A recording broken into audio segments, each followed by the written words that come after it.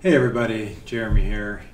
Got a quick video for you. I had my colonoscopy today and I got some pictures back and some information back. Essentially, there's no inflammation or polyps or cancer in my colon, but they did take some biopsies of my colon and the ileum, I think it's called. It's part of the small intestine that connects to the colon.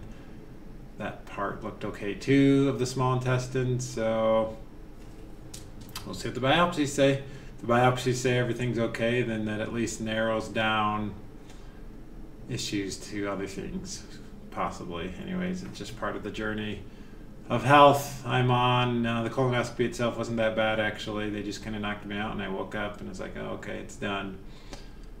And it felt good, actually, to get knocked out. I felt so relaxed and sleepy. I wish I could fall asleep like that every night. That would be cool.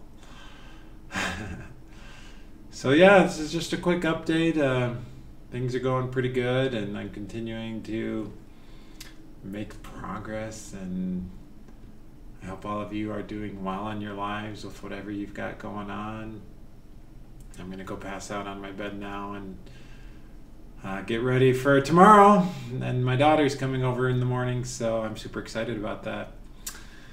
Okay, everybody, this is the video for today. See you in the next video.